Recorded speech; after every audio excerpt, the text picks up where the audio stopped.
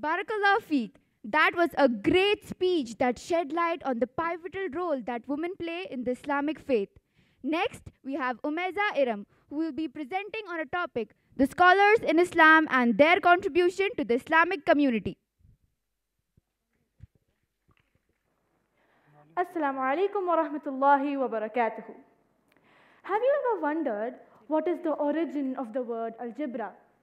Who originated the concept of quarantine? Who was the first man to find out the radius of the earth? Well, the answer to all these questions lies in the golden age of Islam, a period when Islamic civilization experienced many moments of profound brilliance. The Abbasid era was a beacon of intellectual curiosity, fostering an environment where the thirst for knowledge knew no bounds. The light of wisdom illuminated the realms of mathematics, astronomy, philosophy, medicine, and many other disciplines. Caliph Harun al-Rashid, a prominent ruler of the Abbasid dynasty, established the House of Wisdom, Bait al-Hikmah, in the vibrant city of Baghdad. It was a major public academy and intellectual center where scholars of diverse backgrounds converged. The motivating force of this civilization was its Islamic faith, and its language was Arabic. Nearly all of the philosophical and scientific works accessible to the scholars were rendered into Arabic. Historian George Sarton noted, from the second half of the 8th to the end of the 11th century, Arabic was the scientific, the progressive language of mankind. The Quran depicted the relationship between nature and man, and this inspired the Muslim scholars to embark on a quest for learning and discovery. Allah subhanahu wa ta'ala states in the Holy Quran, chapter 41, verse 53, "We will show you our signs in the horizons and in yourselves until you are convinced that the revelation is the truth." One of the genius scholars of this period is Al-Khwarizmi. He is the father of algebra. Yes, friends, he is the person to thank for all your confusions in algebra. In fact, the word algebra is derived from the Arabic word al-jabr, which was a part of the title of Khwarizmi's profound book, Kitab al-Jabr wal-Maqbala. Ibn Sina was another prominent physician and philosopher belonging to this age. He wrote the medical encyclopedia, Canon of Medicines. The principles he laid out around a millennium ago are still relevant in drug trials today. He was quite the visionary. After all, he came up with the concept of quarantine. Another brilliant scholar whom we all should be so thankful to is Ibn al-Haytham. He invented the camera.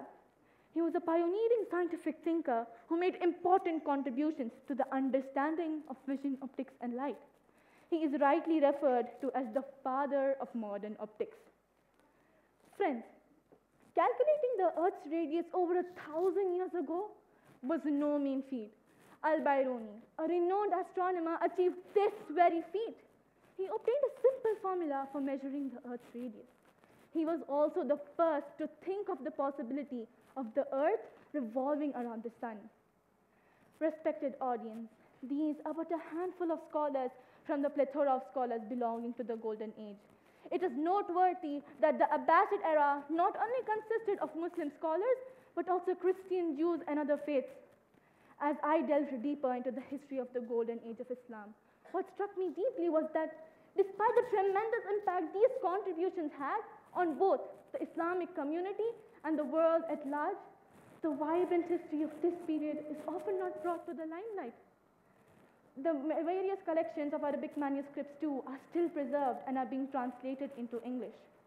Many of the philosophical and scientific works too are preserved. Many of the ideas that were attributed to scholars like Galileo or Newton were actually available much earlier to the works of these Islamic scholars. For instance, the initial development of modern science did not occur in Italy with the spectacular work of Galileo, but in the Abbasid era, several centuries earlier. Have any of us ever paused and pondered why, despite the staggering achievements, all these trailblazers are not rightfully honored? Why are they pretty much non-existent in the present intellectual history? It's about time we continue and harness this legacy of knowledge and yearn to leave an indelible mark for generations to come.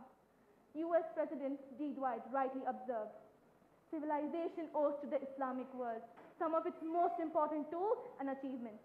the Muslim genius, has added much to the culture of all people. Jazakallah khairan. Assalamu alaikum.